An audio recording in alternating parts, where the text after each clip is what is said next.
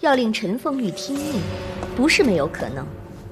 项王、梁王和本宫都有这个能力，不过要安排宫女在皇上身边，恐怕谁都没有这个本事。除非是皇上身边的男宠张易之、张昌松这2个妖人。难道他们想谋害皇上？不过，他们全凭皇上的宠爱，才可以作威作福。那如果皇上死了，对他们是有百害而无一利啊！莫非他们已经说服皇上，让他们其中一人继承皇位？不可能。皇上如何糊涂，不传姓李的，也会传给姓武的，怎么会传给2个不男不女的？还有一个可能就是，他们跟上官婉儿串通好了，待皇上一死，马上改写遗诏。放生，在。周公公，你想办法联络凤阁侍郎张柬之，说太子要见他。是。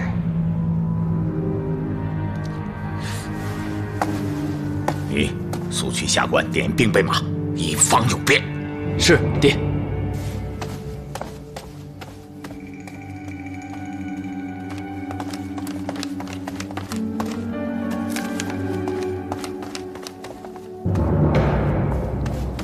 快点！哎，上官大人，杜公公。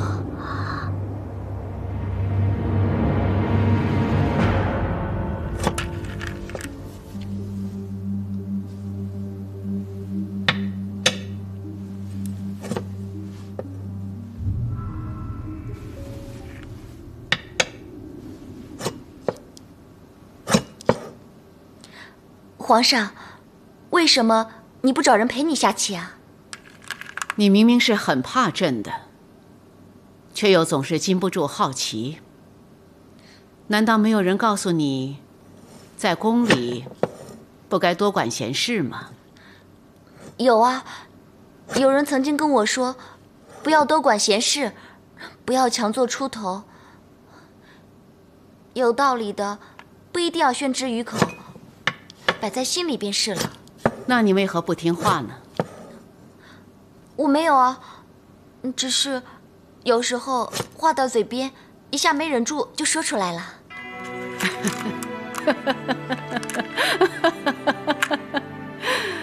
你真有趣啊！究竟你是单纯呢，还是愚蠢呢？朕真想知道，日后你会被这个皇宫改变呢，还是你改变了这个皇宫呢？那皇上，奴婢是对的还是错的呢？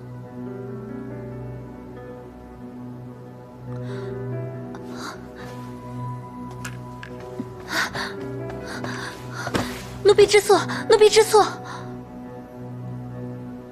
朕自己和自己下棋，还是跟婉儿学的。婉儿便是上官婉儿，她说这样可以连对手的心思都猜透了。有时候朕也学学她，好像也挺有趣的。启禀皇上，临淄郡王在门外求见。阿蛮，朕不是说过不见任何人吗？奴才跟他说了，可郡王爷说他带了一些合朴的珍珠来，说是有镇静安神之效。朕的子孙当中，就算阿蛮最重亲情了。也罢，传。遵旨。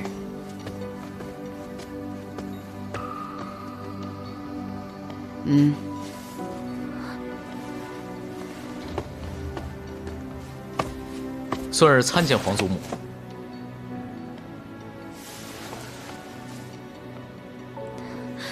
奴婢叩见郡王爷。皇祖母凤体为何，何不好好休息休息呢？人参燥热，这珍珠有凝神定睛之效，每晚研磨成细末服用，有助入睡。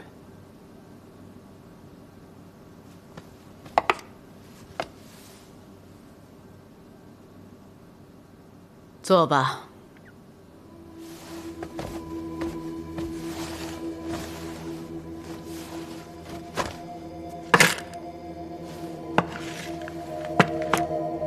你专程而来，不是为看我这老太婆吧？要不要把心里的话说出来？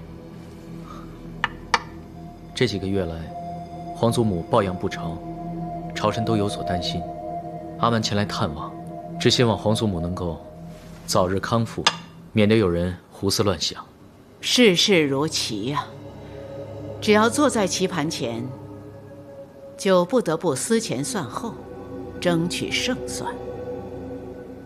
有的人想乱来，要来便来吧，这也是平常。算了，还是把这盘棋下完了吧。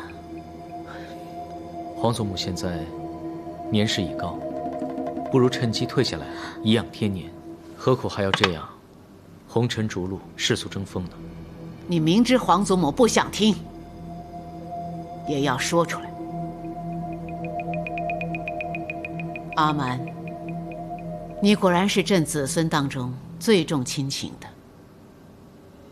不过棋已经下了，你还可以退吗？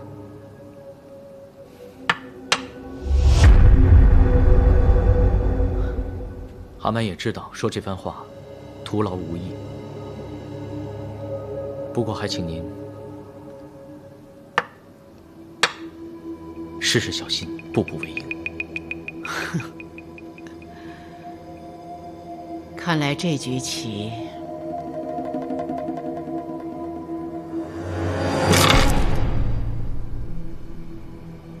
朕输了。承蒙皇祖母礼让。棋局胜负，朕不在乎。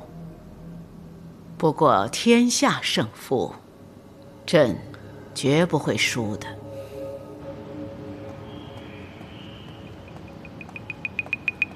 樊姑娘，郡王爷，奴婢参见郡王爷。免礼。刚才在皇祖母面前不便与你打招呼，不知道你的脚伤好了没有？多谢郡王爷关心，奴婢已经没事了。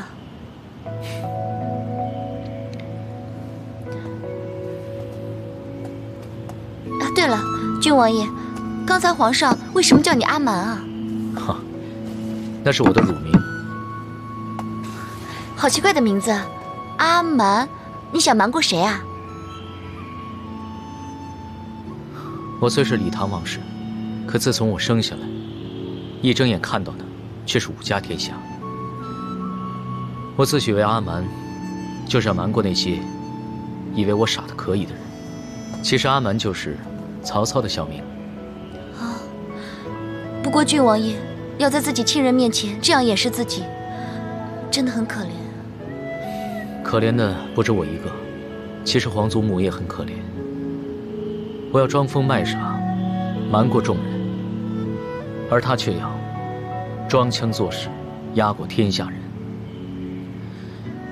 其实皇祖母真是命世之才，单凭女儿身竟然坐上帝位，任用人才，不计门第，不拘资历，以农为本，兴盛国家，抗吐蕃，收复安西，边军屯田，巩固边防，实在是有丰功伟绩。既然这样，为何天下还是民不聊生？就因为她是女儿身，一直要跟男子斗，因此为保住她打出来的江山，只好牺牲他们，结果就连百姓也牺牲了。那这么说来，皇上究竟是功还是过？我也不知道，我只知道，一个人连身边的亲人都不能相信，要去提防他们，怀疑他们，甚至是牺牲他们，这样的人是有多可怜的。难怪皇上如此难伺候。郡王爷为什么要跟奴婢说这些啊？我也不知道为什么，本王总觉得可以跟你说说心里话。对了，伺候皇上可不比上宫局的工作，你可要特别的谨慎小心呢。他没有为难你吧？皇上喜怒无常，一时和蔼可亲，一时言辞厉色。他呢，还让我晚上去抓五鼠。哎呀，真是莫名其妙。皇上让你晚上去抓五鼠？对啊，他说五鼠夜晚鸣叫，吵得他无法入睡。但是御花园跟寝宫相隔这么远，他又怎么能听得到呢？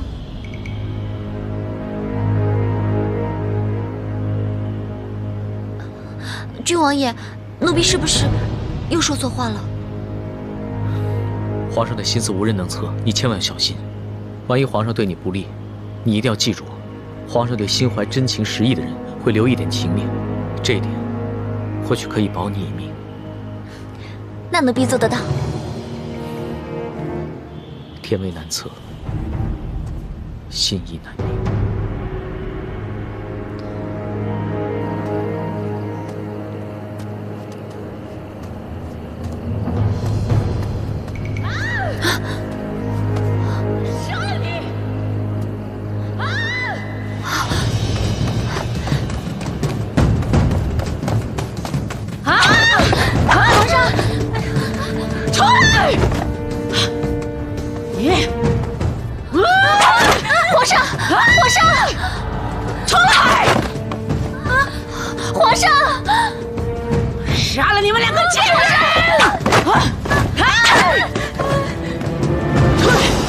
万一皇上对你不利，你一定要记住，皇上对心怀真情实意的人会留一点情面，这一点或许可以保你一命。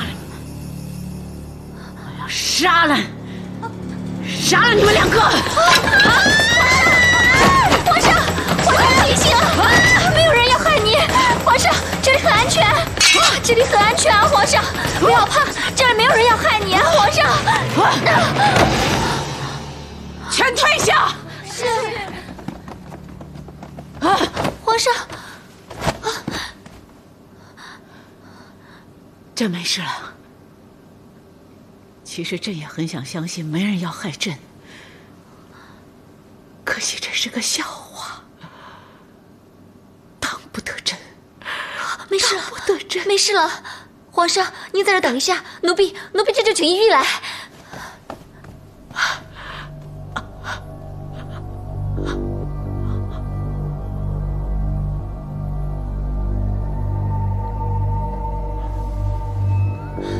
皇上凤体如何了？尚无大碍，只需要下官为皇上开一贴宁经定神的方子便可以。孟凡，奴婢在。你就随御医到上药局，替朕煎好药汤送过来吧。又要奴婢煎药？奴婢遵命。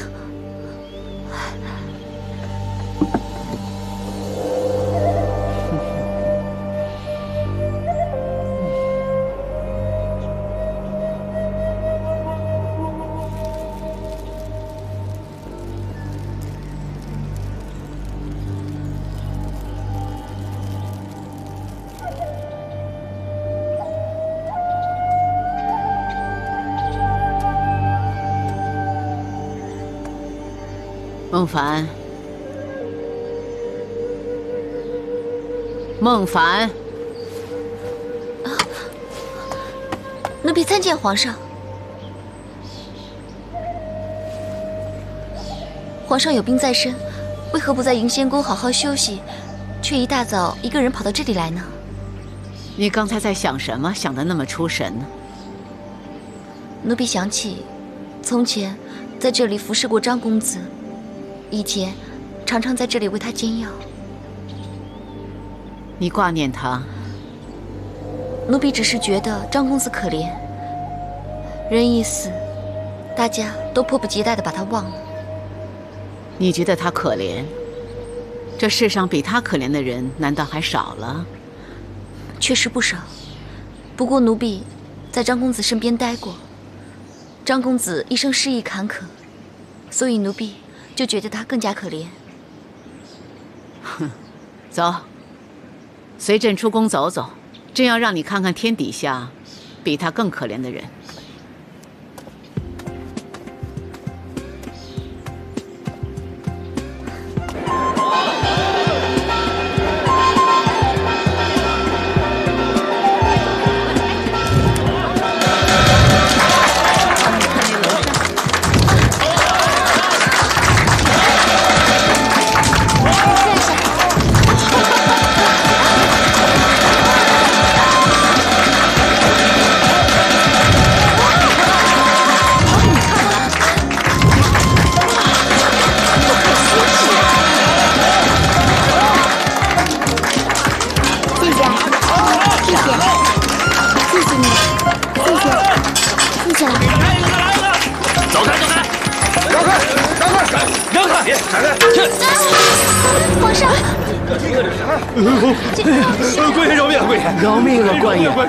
小子，你知道这是什么地方吗？这可是天子脚下。是，小的出门何待不容易，请君爷放小的一马。敢在这儿胡乱摆摊儿，你问过本大爷我吗？啊！君爷饶命！君爷饶命！君爷，把东西都给我收了！君爷，使不得，君爷。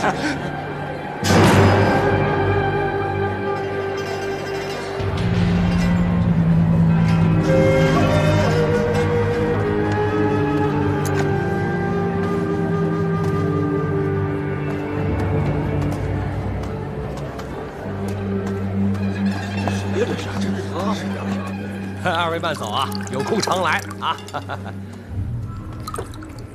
皇上，刚才那些官兵对你无礼，你真的不碍事吗？朕虽然一把年纪了，可这身老骨头还硬朗，还算挺得住。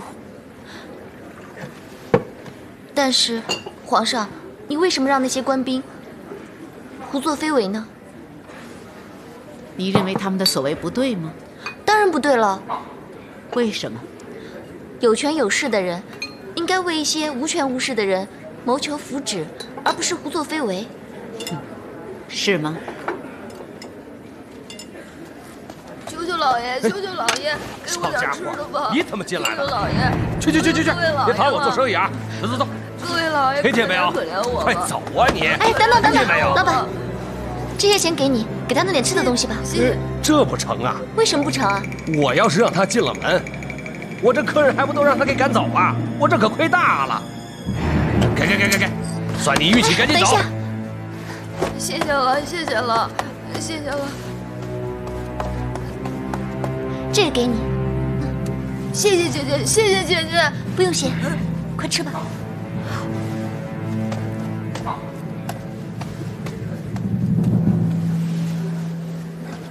孟凡，你认为刚才那个老板做的对还是不对？老板的所作所为是失礼了一点，但是将心比心，他是开店做生意的，也有他的为难之处。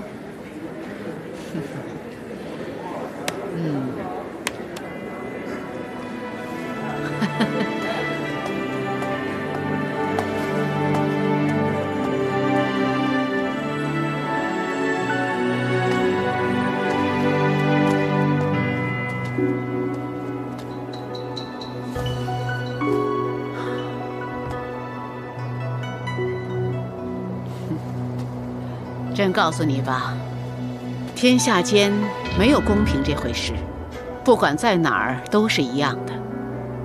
强欺弱，众欺寡，这本是人间常情，万物本性。刚才在大街上那些官兵，如果知道朕的身份，必定触然而惊。可是朕没有这样做，他们就肆无忌惮，为所欲为，这不就是明显的道理吗？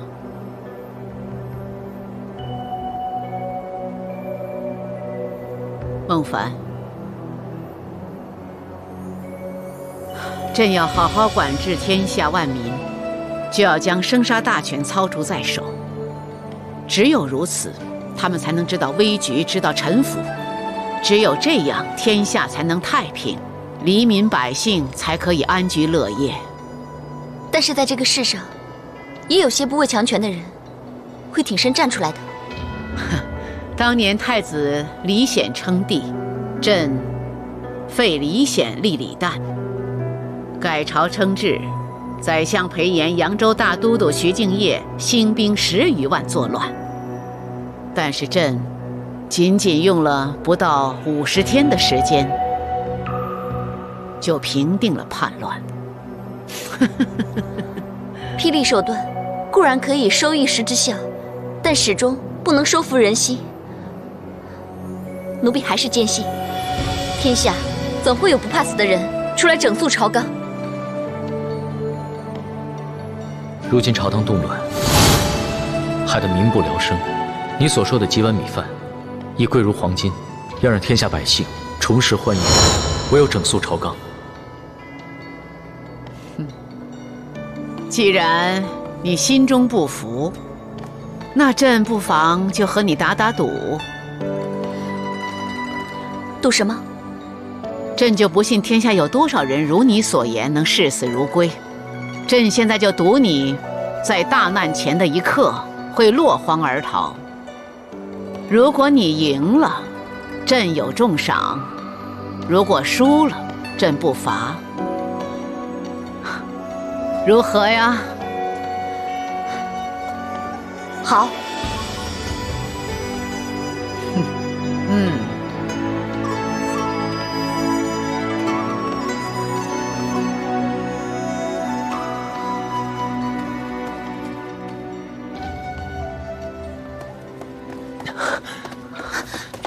怎么样？我已经疏通好杜公公身边的得叟了，让你进去见见孟凡，会到迎仙宫后院等你。谢谢。我不能陪你进去，你自己要小心啊。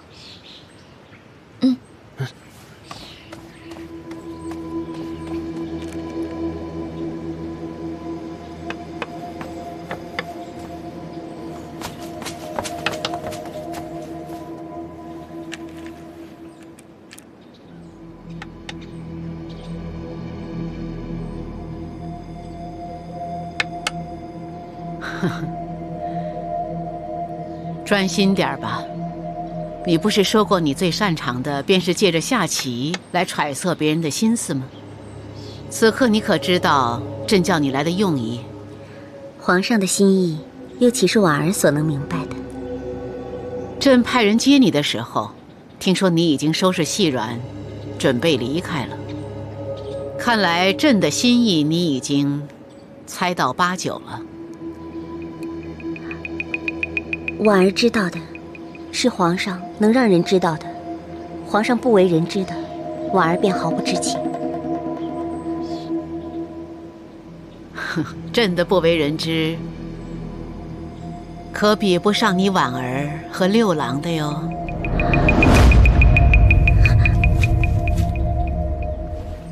请皇上恕罪，婉儿是曾经跟张昌宗见过面，可是我们并没有暧昧，请皇上开恩。你以为朕会在意一个男宠与你是否有染？朕在乎的是谁敢抢朕的东西。不管是江山男宠，甚至一个奴婢，只要是朕的，未得朕允许，就算只是见上一面，也是死罪。在宫中要生存的话，那就要依傍靠山；要想在宫中生存到最后，那就要依傍最大的靠山。这是在宫中生存的铁规，难道你自己不知道吗？你在宫里日子非浅，应该知道谁是你的靠山，你更应该知道谁是最大的靠山，谁是不能得罪的。婉儿知道，婉儿如今在宫中的地位是皇上赐予的。识时务者为俊杰。起来吧。谢皇上。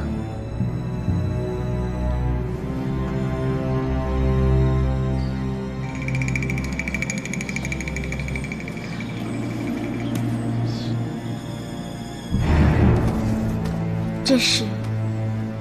你不用知道，更不可打开来看。不可弄丢了或者落入他人手中。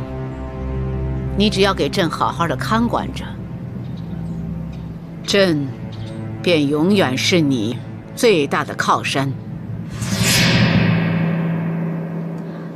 婉儿誓死保护皇上托付的东西。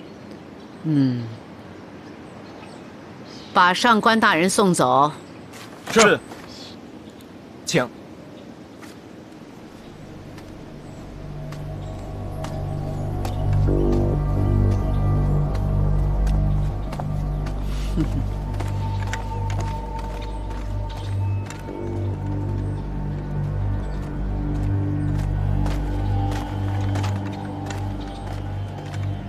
不管是江山男宠，甚至是一个奴婢，只要是朕的，未得朕允许，就算是见上一面，那也是死罪。要在宫中生存，便要依傍靠山；要想在宫中生存到最后，便要依傍最大的靠山。你在宫里日子飞浅，应该知道，谁是你的靠山，谁是你最大的靠山。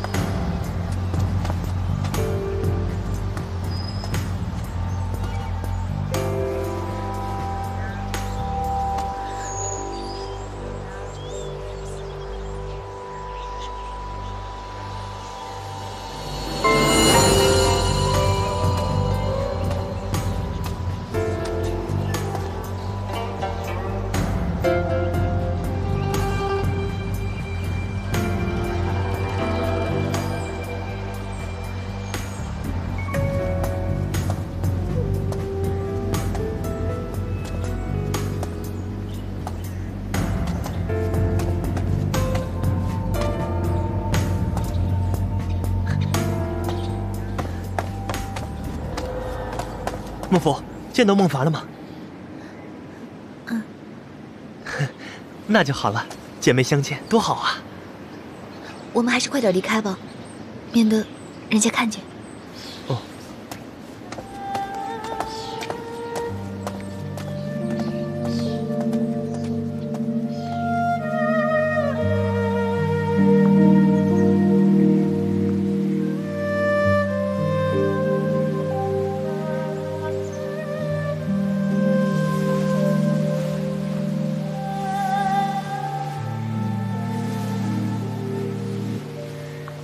姐姐，小福带你来祭拜越秀姑姑了。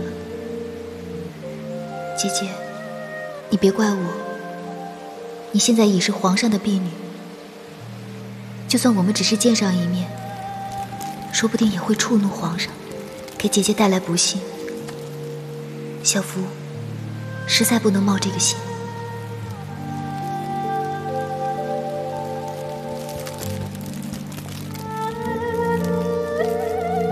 皇上说的对，在宫中要想生存到最后，就需要找最大的靠山。只是皇上年事已高，又久病缠身，就连上官婉儿也要另谋出路。看来改朝换代的日子不会远了。宫女再卑微，也要找靠山。可是我要去哪儿找最大的靠山呢？我一定要小心的选择，如果选错了，可能就永难翻身。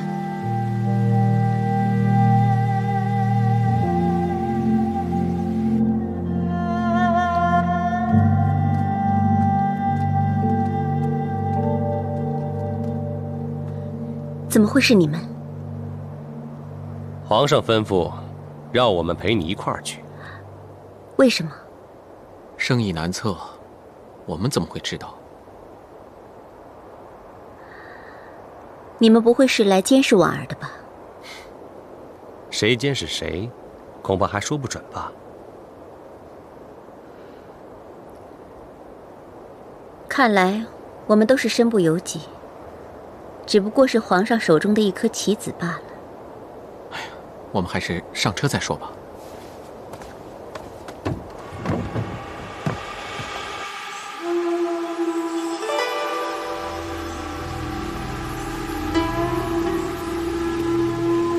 船还没到。是啊，怎么还不来？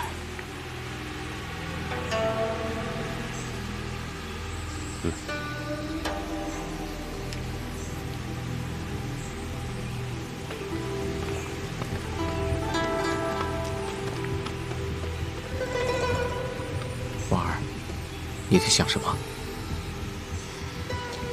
究竟为什么皇上要把我们3个人一起送走呢？依我看，宫中一定会有大事发生。难道是？哎，现在呢，胡乱猜测也无益。不过我相信，宫中如果真有大事发生，唯一掌控的还是皇上。难道我们就任人摆布了吗？当然不是。只要时机一到，我们便反客为主，扭转乾坤。什么时机？只要皇上一死，我们便有时机。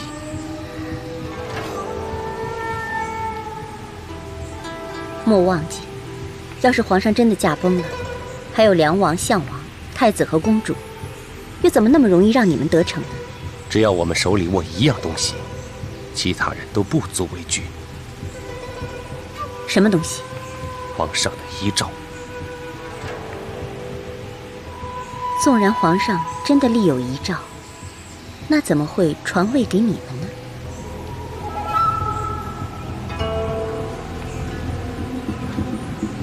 我想，这件事只有婉儿你能够帮助我们。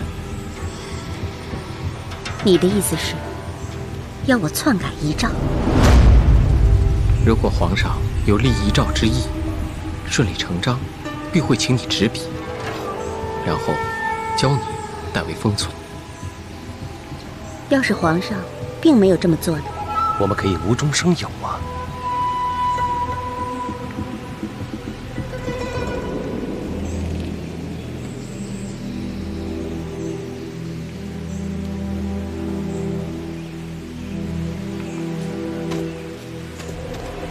听我说，怎么样，婉儿？事到如今，你不会还一心想着那个老太婆吧？你不要忘了，当初若不是那个老太婆从中作梗，横加拆散，你我又何至于饱受相思之苦啊？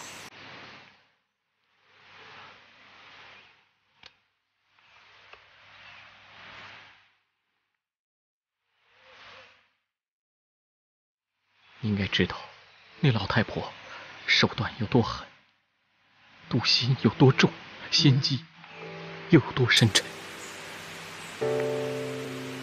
当初你我之事，她说是不做计较，可谁知道什么时候她又会翻旧账？婉儿，你是个聪明人，难道你不知道这其中的利害关系吗？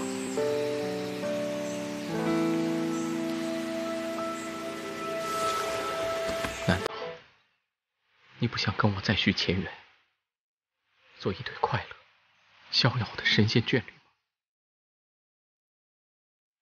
只要你帮助我们其中一人成功登基，到那时又何愁不能得偿所愿呢？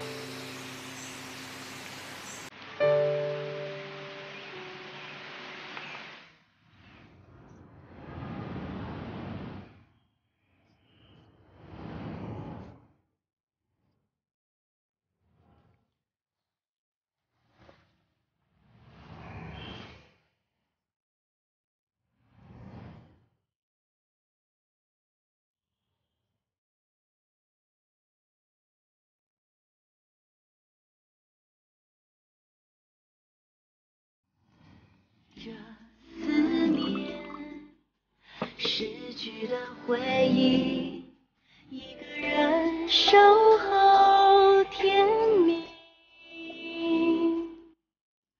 我知道，有你相伴才会有忘不掉的风景。这份爱早已经被注定。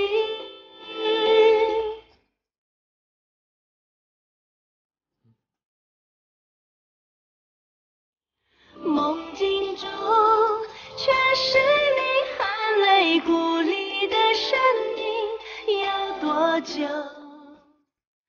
才甜蜜？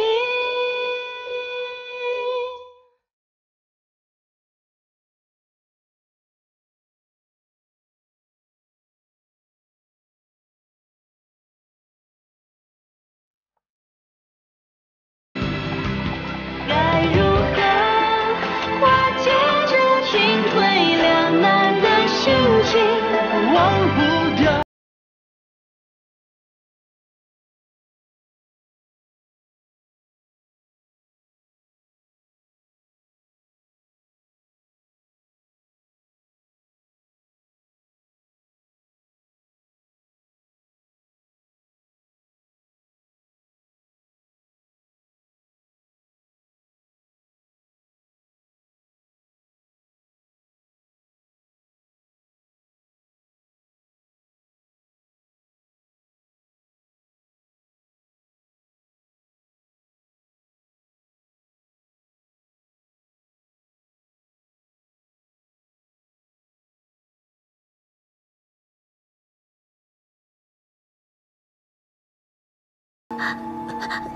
可婉儿只不过区区一名内舍人。论文才，宫中又有何人及得上你？所以诏书就由你来写，以后你就是朕的人了。皇上，宫中以这天下大小事务，有哪一件事朕不知道？你同太子暗中勾结，你以为朕不知道吗？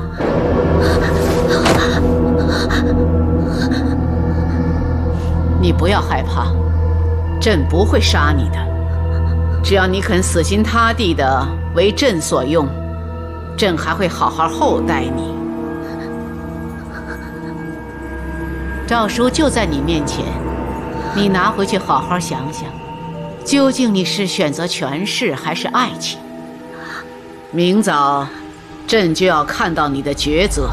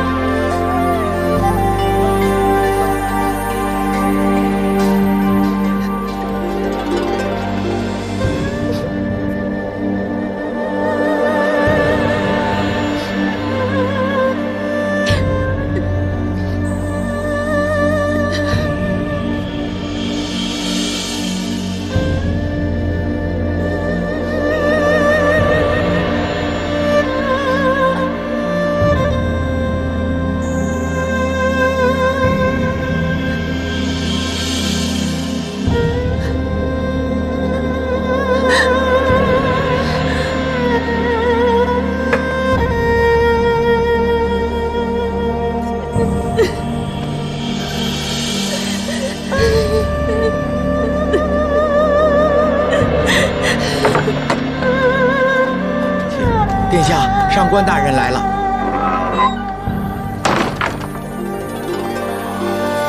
太子，我来看望你了。